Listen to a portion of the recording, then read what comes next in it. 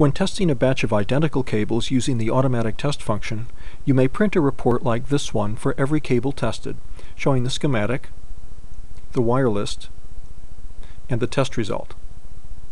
To accomplish this, just add a print test data instruction to your macro. This is the macro we used in the automatic testing clip. I'll add the instruction right after the test and match data are compared on line 4.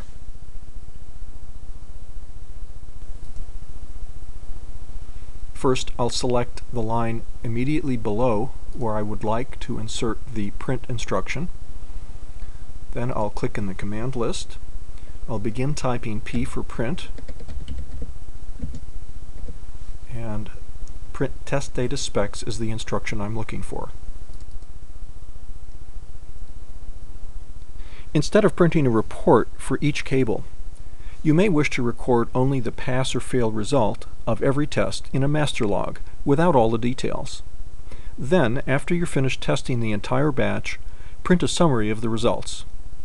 We call this process data logging, and CableEye will do it for you automatically when you add a few new instructions to your macro. First, let's look at a typical log report to see what we would like to achieve. This report has 3 basic sections.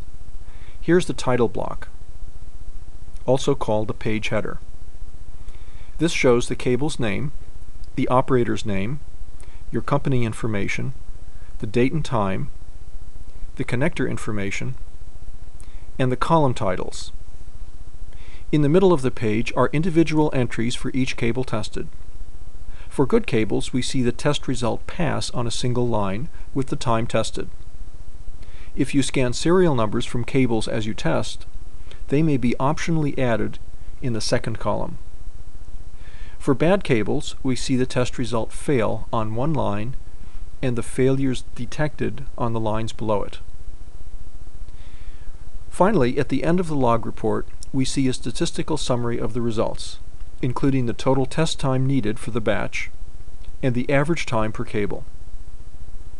Here's how to set up your macro for data logging. First, let's remove the print instruction we inserted earlier. I'll click the delete key on the keyboard to get rid of it.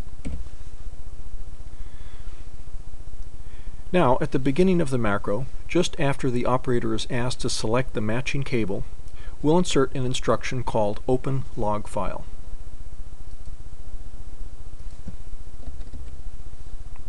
Double-click on it,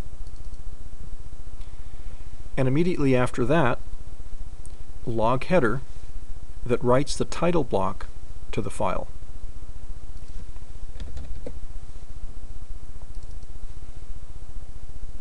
Then, in the main loop, we need to insert log test result after you've compared the test and match data.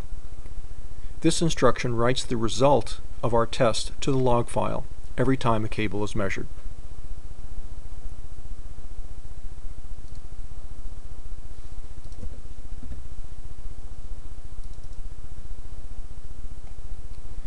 The last thing we need to do is adjust the repeat instruction at the end.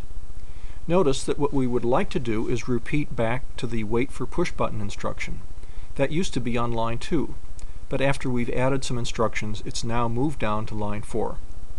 So what I'm going to do is first delete the old repeat instruction and then add a new one. Double click on it. The little window asks us to enter the line number, and there we have it. Now we'll save it. Click Execute to begin testing. Enter the cable's name. Now enter the name of the log file. I'll use a name that includes today's date and a sequence number, so I'll easily be able to locate this log later.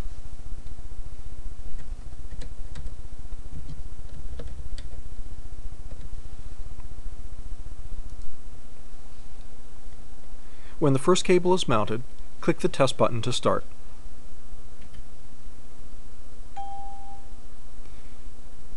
That was a good cable. I'm going to check a couple more.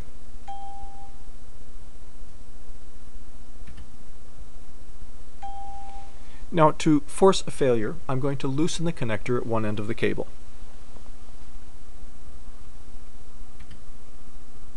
I guess I didn't loosen it enough. There we go. We heard a beep. The difference list is being printed.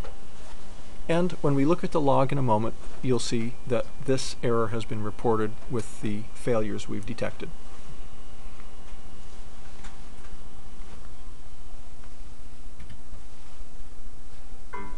Here's another failure.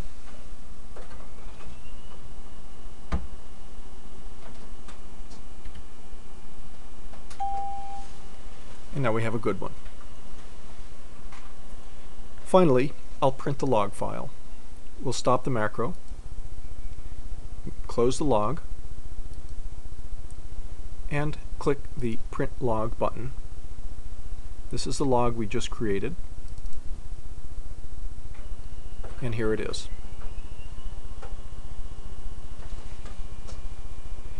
This and your other log files remain on your computer indefinitely for a permanent record of your work.